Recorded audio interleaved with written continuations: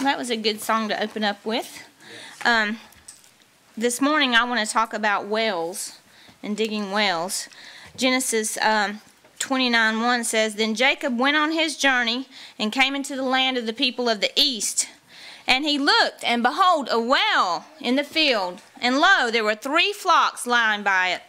And for out of that well they watered the flocks. And a great stone was upon the well's mouth. And thither were all the flocks gathered, and they rolled the stone from the well's mouth and watered the sheep, and put the stone again upon the well's mouth in its place." So a well is a place where those that are thirsty gather to drink. And we have a great well to drink of this morning, so I propose that we roll the stone off the mouth of the well and all the sheep drink of it. I also want to encourage all of us here to be well diggers.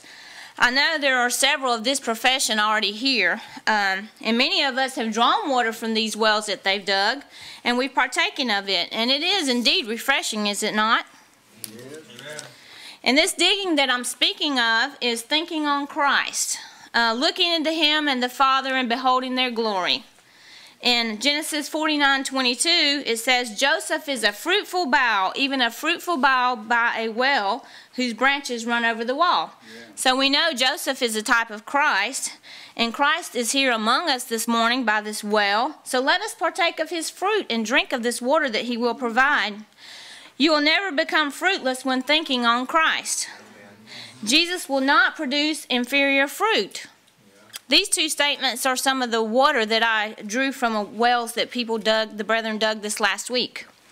It is indeed encouraging to know that when you focus on Christ and when you look unto Him and you're really looking into Christ, that there will not be inferior fruit produced. In this digging, I want to encourage you to look to the things that Christ has to give you. Look at all the trees available to eat from. You will find much there to enjoy. Do not focus on the giants that have to be overcome before you enter in. Just enter in and start digging. If you are more easily distracted on the peripheral, Satan has more access to your mind, so focus on the one that can make your labors bountiful. You will never be worse off by looking into Christ or at Christ. Just as it said, the more water you drink, the more you want of it, the more you see of Christ, the more you want. Amen. We also think of digging when searching for diamonds or precious stones. You may have found some of these yourself, or you may know someone that's found some. Or maybe they've even found bigger stones and diamonds than you have, or jewels. On the earth there are fields that are noted for valuable jewels and for underground water. So it's important to know that the field you're digging in has valuables or has water there. Amen. When this is determined, then you dig. Same thing with water. You determine where the place is and then you start digging. There's no getting around it. The well has to be dug, or the jewels have to be uncovered. You might dig all day and you might find nothing, but the person beside you might find something. They might have a huge beauty and you can look at it. Or they may strike water and you're thirsty, so you drink. Or you admire the large jewel and the different facets of it that the brethren show you. And you might even find some brethren that are like a well springing up, gushing with living water. And you drink of the water that they've drawn. If you are faithful, God thinks of you and He will send you truth. And faith is the only thing that can see truth. Unbelief will never be able to see it. So you have to believe, and you have to be looking into Christ to see this truth, and He will show the Father in Himself. Truth is the water and the valuable stones that I'm talking about. Matthew 7:7 says, "Ask and it shall be given you, seek and you shall find, knock and it shall be opened to you." So you have to be seeking in the right place and for the right thing. Jesus said in John 14:6, "I am the way, the truth, and the life. No man cometh unto the Father but by me." So if you're looking to see Jesus, if you're not looking to see Jesus, you're wasting your time. So stop digging in that field. God is a good Father. Which one of you and everyone here has had children or have stepchildren or have spiritual children? So which one of you, if you were your child asked him for a fish, would give him a serpent? And we have this example in the Bible. So it says, if ye then, being evil, know how to give good gifts unto your children, how much more shall your Father which is in heaven give good things to them that ask him? And the good things is to see Christ. Amen. Genesis 26 says, and there was a famine in the land beside the first famine that was in the days of Abraham. And Isaac went unto Abimelech, king of the Philistines, unto Gerar. And the Lord appeared unto him and said, go not down into Egypt. Dwell in the land which I tell thee of. Sojourn in this land, and I will be with thee and will bless thee. So God shows us where the productive land is. Many of us have been called of God to come to this land to sojourn while there is a famine in the world, even in the place where people claim to see Christ. There's a famine.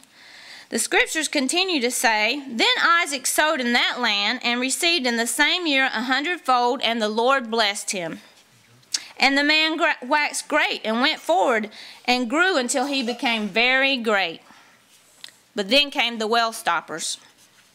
We have diggers and stoppers, and I also drew this from last week or a few weeks ago. I was sitting thinking of this, and then all of a sudden all the brethren started talking about it, and I said, there you go, there's my opening. We have those that go around filling up wells with dirt, and there are those that are digging the wells that provide vital water for the saints. Genesis goes on to say, for he had possession of flocks and possessions of herds and a great store of servants, and the Philistines envied him. For all the wells which his father's servants had digged in the days of Abraham his father, the Philistines had stopped them and filled them with earth. And Abimelech said unto Isaac, go from us, for thou art much mightier than we. Many of our brethren here have been rejected because the Lord has blessed them with much truth. They have departed from where they were and came here. And we have dug again the wells that have been stopped up by those who did not want God's people to freely drink.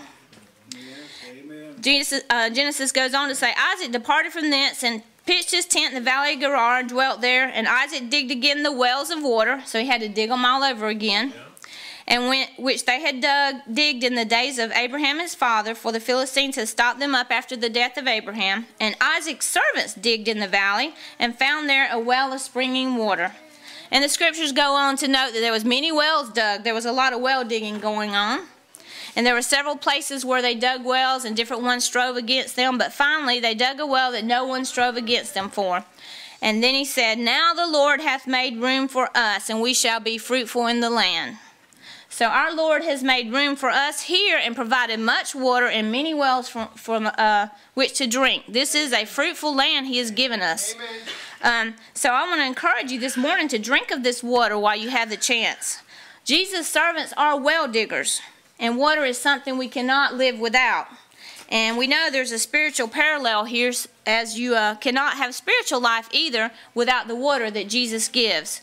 So let's continue to labor together, digging and drawing and sharing this water and giving it freely. And more importantly, let's continue to drink of this water the Lord has provided for us. Amen. Amen.